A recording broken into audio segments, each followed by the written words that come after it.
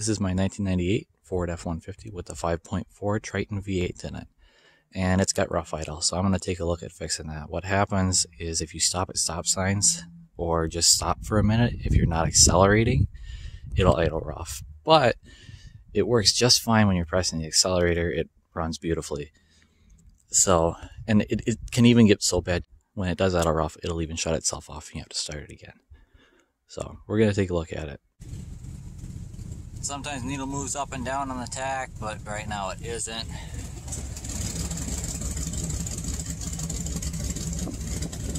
Shakes the whole truck. Almost sounds like it's got a misfire, but it doesn't.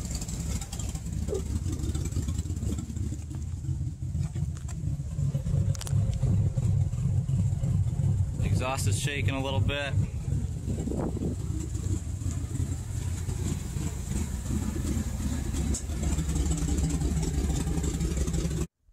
A couple of methods that you can use to find these vacuum leaks. It's really not all that complicated. One that I really like is to take a propane torch. These old ones work really good. And you just turn the gas on, don't light it flame. And with the engine running, go around all the hoses, all the connections. And if the motor revs up, that's where you'll know where your vacuum leak is, because it's sucking propane instead of air. So the motor's going to rev up. It's almost sort of kind of not really like putting nitrous. Another method that you can use is to take this brake booster off here, right by this big round piece. Take that off and you can get a cheap cigar and blow smoke right into here and look around, you know, where it's not windy. Maybe in a garage would be the best. And you can see wherever the smoke comes out, that's where your vacuum leak is. But that might not work if it's really, really minuscule, if it's something such a small crack, or if it's sealing tight without a vacuum on it. And just you blowing might not be enough pressure to get that, to be able to see the smoke. So the last method to use is the one that I really kind of ended up finding all of my problems on, is just take a look at all the hoses, look at all the surfaces, see if they're cracked, you know, take a look, see if they're soft and pliable. But if they're hard and brittle or cracked or anything, you know to replace that hose. And if you can't see the end of the hose, or you can't see where the hose goes, take it off, pull the hose off, look at the end of it, look at the elbow, because those elbows, those go bad more than anything. There's 3 hoses that are going to be replaced here. Well, 2 elbows and a short piece of hose. There is one on the back of the intake. There's one down here by the PCV valve, and then one underneath that engine cover. While I was fixing vacuum leaks and trying to replace anything that doesn't look great, I'm going to try to do it right. So, you know, and do everything. So, yeah, this one here is pretty, it's got quite the nice gap in it. It's sealing up here where the end is, but yeah, I'm not keeping that like that. Pretty loose too, so taking that out. Auto parts store did not have this piece of hose, you know, the actual part itself, but they did have a piece of hose. Had to buy it by the foot and cut off the little chunk there to replace it with. So that'll work for that. This stuff doesn't have the fabric fibers inside of it, but this one does. And it's a little bit thicker, but the outside diameter doesn't really matter. The inside's the only thing that I care about. And you can see you touch it and it just disintegrates into this black powder. So I just got to take this little plastic end off with a pair of pliers and throw that new hose in. I'm just throwing it in the vise here using these tabs to help me. And there we go. Broke it loose. So now I should be able to pull it off by hand with 2 hands. So that's back on there. So now moving over to the other side here. I already took this hose off. This one goes from the back of that idle air control valve right there down to this kind of junction on the PCV valve. You can see that end sticking out right there. That's where the other end goes on. So this larger end goes on the idle air control valve, and then this smaller end goes on the PCV side.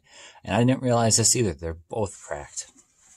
And it sucks because I actually have another one of these, but brand new out of the package. It's cracked in the same spot this one is.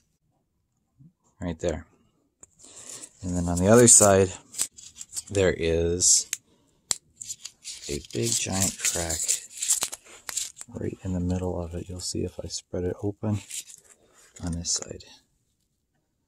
There is a huge hole in there, so yeah, definitely the cause of my vacuum leak there. So I got this one. There's a new part. You can see it's big on one and small on the other, so that goes on there. But I gotta go make another trip and go pick up a new one of these. And even though I'm really confident in this, I am gonna make sure that this one fits on the back of the idle air control valve before going and picking up this end. I took this end off already. So I am gonna throw this hose back in there. You know, if you were just doing this end by the PCV, you don't have to take this hose out. But for that back one, you kind of really have to, because it is such a tight fit back in there. Because it has to go on the way back of that. And you're touching the firewall, and you got, you know, you're hitting the top piece here. It's just, there is no room back there whatsoever. So I'll throw that back on there. The way I took it out, by the way, is I had to loop it underneath all of these wiring harnesses and all these hoses. And then it runs back. That's where that 90 degree turn goes, and goes off to the side into the valve. So I'll throw that hose back in. On the last one, that piece, this one went on the hose, and then this went onto the PCV valve. So I'll do it in the same way. That hose is sitting way back in there. Not sure how well you'll be able to see. That's it right where the tip of my finger is. So we'll just kind of pull it out a little bit. Yeah. I'm sorry to say I don't think that you're going to be able to see anything I'm doing down in here, because everything is such a tight fit. But basically, you see I have it on the end there. I'm just going to slip it on there real quick. It's on there. It was a nice tight fit too, so that's really good. So now, it's just got to go on the end of here. That is on there all the way. So that's good. There's a better view for you of that one on there. Alright, with everything all back together, it's a moment of truth.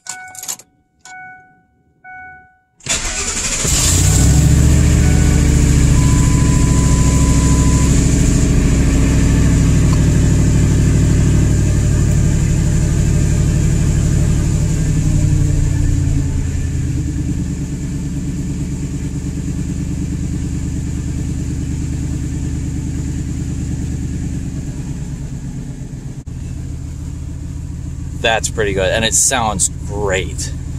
So what I'm gonna do next, I'm gonna wipe that check engine light. It was on for the three things. That was I'll throw the codes up on the screen now. I don't remember exactly what they were, but there you go, looking really, really good. I'm so glad that's fixed now. I put that off for so long.